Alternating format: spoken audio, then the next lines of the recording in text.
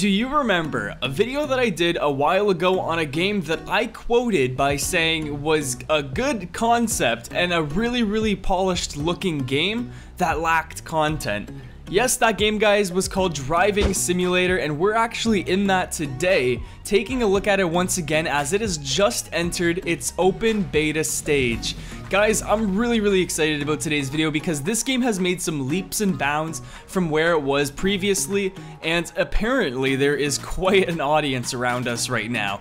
This might make for a little bit of a difficult video recording session, so I might need to go and find a better place for this. Okay, I finally got a moment of some peace and quiet here. I have to be honest with you, this is a little bit annoying. I spent the last maybe 5 minutes trying to get some space here, but here we are in Driving Simulator Beta. Like I said, I've spent the first 5 minutes just trying to run away from people, but pretty much I already saw a lot of really impressive things. I got to drive this car here because this is actually my first car. I think I got this car for free in the alpha phase or something. I don't really know exactly how I got this, but this is apparently a car in my garage, so that's pretty cool. Now, last time we played this, I think most of the graphics were the same and the car handling was the same, but I think one of the things was the map felt extremely empty. That clearly isn't a problem anymore.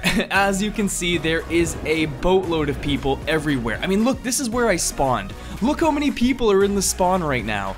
I don't know how many people are playing this game, I didn't check. I'll put it on the screen now though, but this game has a huge amount of following right now, and I hope it stays this way because honestly, just seeing any new car game do this well makes me happy. It doesn't matter if it's from what developer or whatever, it's just really nice to see another game that competes at the top level with games like Vehicle Simulator and stuff like that. This is just really cool to me. Now we can go ahead and do a quick run through of what this game offers, at least at a surface level. The first thing here, of course, is a garage. I have to say it's a very smooth feeling, like everything looks super AAA title and everything. You can currently customize 3 different options. You have primary paint, secondary paint, and rims.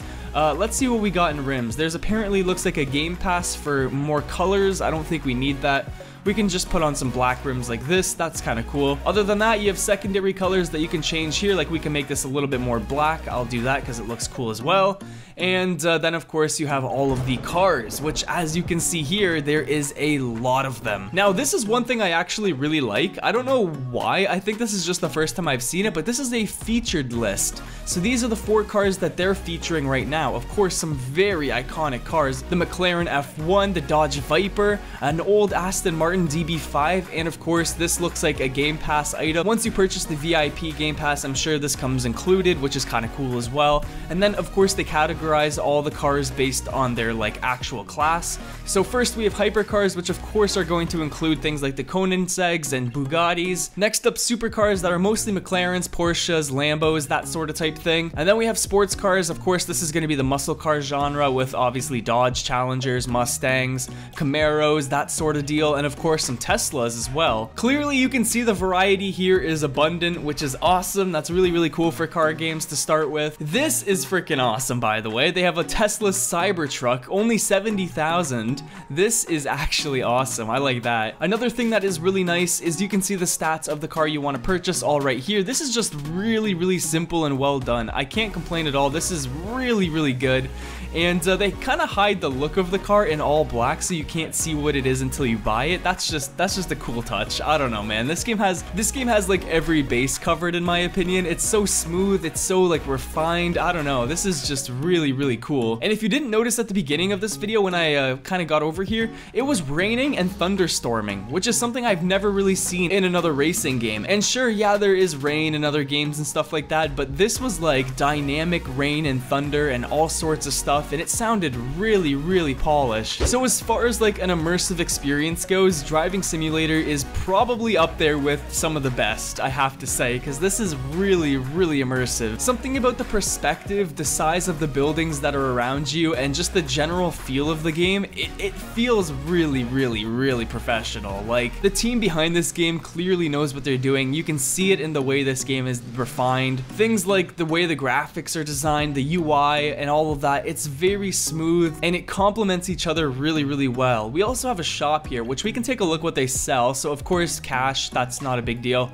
And then moving over to upgrades, We have VIP, which you earn a little bit more money. You get that exclusive Hummer. You get unique chat color, 50,000 credits, radio, and then all the paint, which is actually not a lot of game passes. So this is pretty cool. I mean, hey, honestly, I can't find a single thing I don't like about this game. It's actually really, really nice. Now, this is a big selling point here. We have races, and not just one or two of them. If we take a look on the map, we have 1, 2, 3, 4, 5, 6, and I think 7.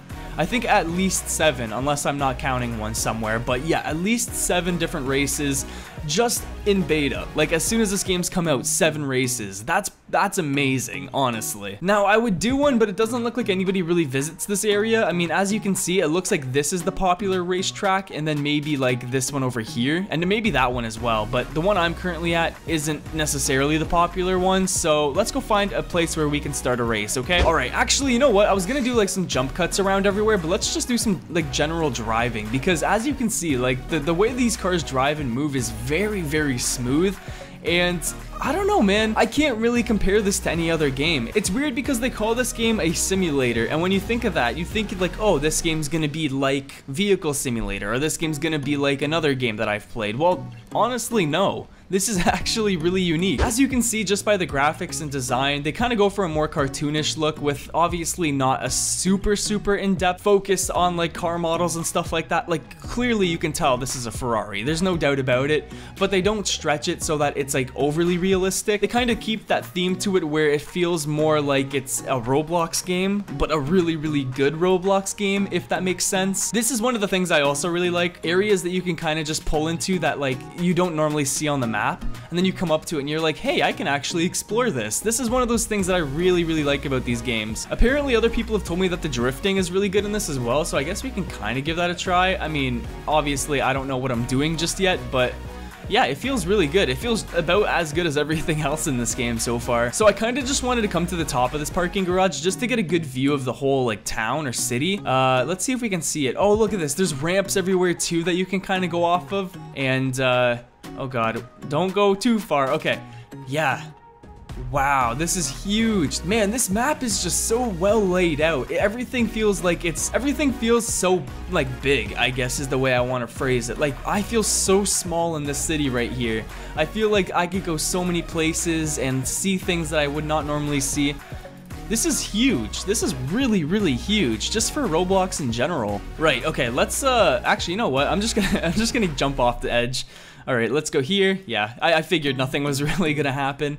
Let's go into the car and yeah, let's go compete in a race. Also, I want to see what's up here, because I don't know about you guys, but in every single like racing game that I play, I always like the northern area. Is that a weird thing, or is that just me? Because in the north, there's always a lot of roads like these that are windy, and typically when it comes to racing games, going north means you're going towards the mountains, and I always just like mountain views and stuff like that. So I don't know if it's just me, but let me know. Do you guys, when you play racing games, do you normally tend to go north to do most of your driving, like drifting and gaining XP in races? Because that's kind of my thing. I like going up there because I find the best races and stuff there. One thing I'm having a weird time with is like the camera angle. It's unlocked permanently unless there's another way to change that, but it looks unlocked to me, and I have a hard time getting out of the habit of doing this when I go around corners, and it actually sucks. It's better to just let the camera do its own thing, but yeah, I don't know. Other than that, I mean, take a look at how the driving is. We're going like 200 kilometers an hour, and let me show you how quick we can go around some of these bends here. Like, these bends are, either the roads are just huge, or the cars handle like ungodly well, because it feels like we're going around some of these bends. Look how fast I'm going around this bend. You ready? Look at this. Like nothing. I'm driving at almost 300 kilometers an hour, pretty much not even phased about it. Like 200 kilometers around this corner.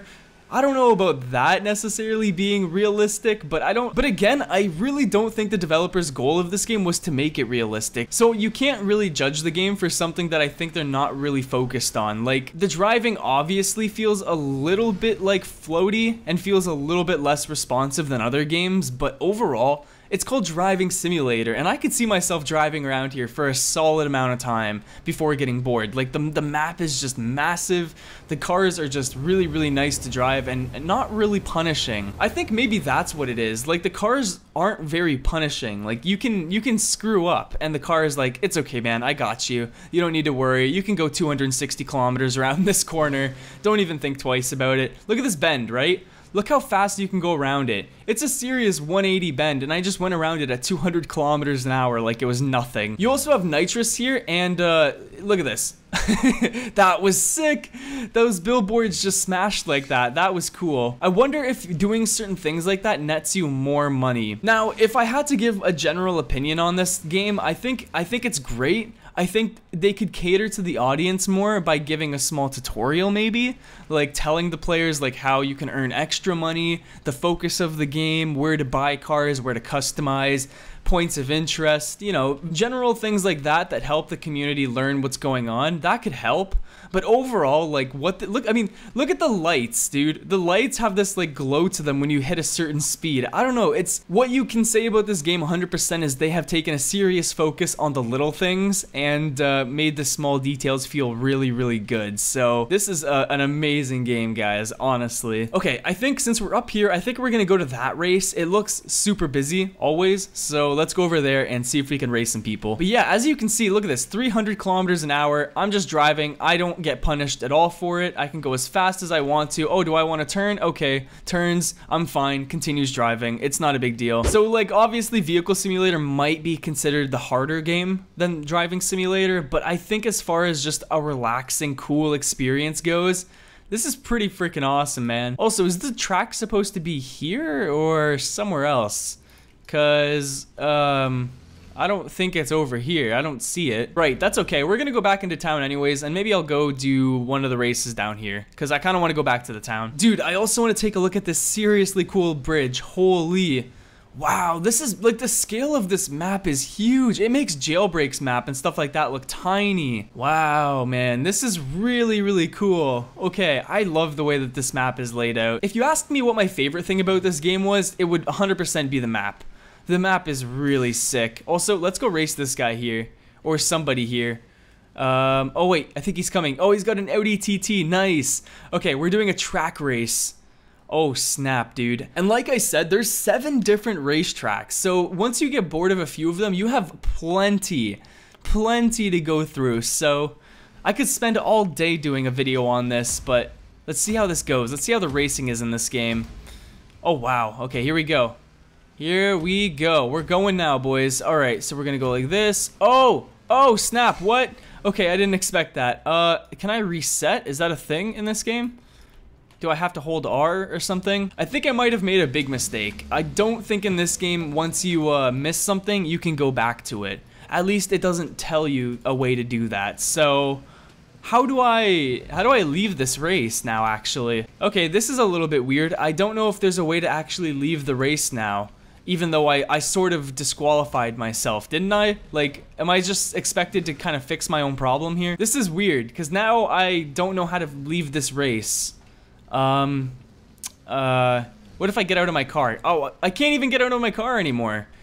Okay, this might be a little bit of an issue. I think they should definitely have a way to reset yourself to go back to your previous checkpoint, because I feel like oh, he didn't finish. Neither of us finished that race. Okay.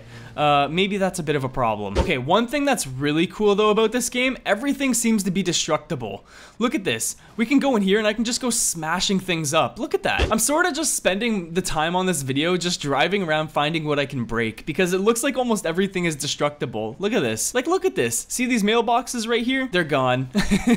Like, you can go around just literally destroying everything if you want to. I have to say, that's actually one of my favorite things. Like, you can literally destroy almost anything. That is, that's not in other games, that's for sure. That is definitely not in other games. I'm sure if you wanted to, there's probably a lot of opportunity for role-playing too, so if that was something that you're interested in, I mean, the map is huge, and a lot of these areas are actually accessible, so if you want to do role-plays and stuff, I think you have plenty of opportunity to in Driving Simulator. Alright, some people are joining this race. I think only 2 people can race at a time. I don't know what happens when there's 3 out of 2. Let's find out. Maybe it'll allow 4 people to race. I don't know. Maybe 2 is just the minimum requirement.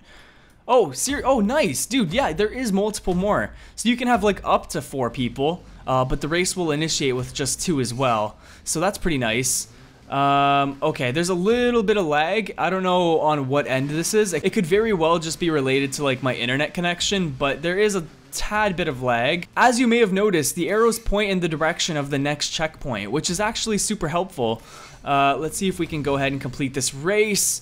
Wow, this is actually really smooth though. Oh no, okay, we're good, we're good. You ever get to that point where you're just like so impressed by something that you don't actually know what to say about it because you feel like what you say probably won't cover it all? I feel like that. Like, I feel like I can't actually express the way I feel about this, but this is really, really well made. And there we go, 3rd place, a very, very clean layout. We get a reward for it as well.